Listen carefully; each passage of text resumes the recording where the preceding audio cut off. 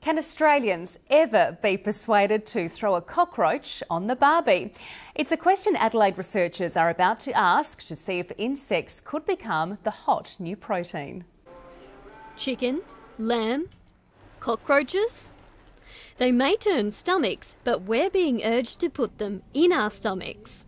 Edible insects are actually chock full of protein and many of the essential vitamins and nutrients and fatty acids that we need. So from a nutritional point of view, they would be really good for our diet. Researchers say it makes sense in an increasingly crowded world. Insects are cheap to raise and feed and don't need much space. And they'd be bred to be eaten, eliminating health concerns. I think it definitely has the potential to become more popular within Australia. We've seen in other countries that it's starting to become a more mainstream and accepted practice. Even if the domestic market completely rejects edible insects, it's quite possible that other countries around the world may look to Australia as being a source of these edible insects.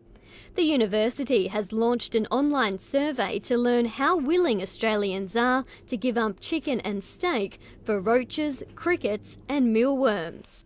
A quick unofficial survey shows mixed results. Bugs are not acceptable for me, for it's disgusting.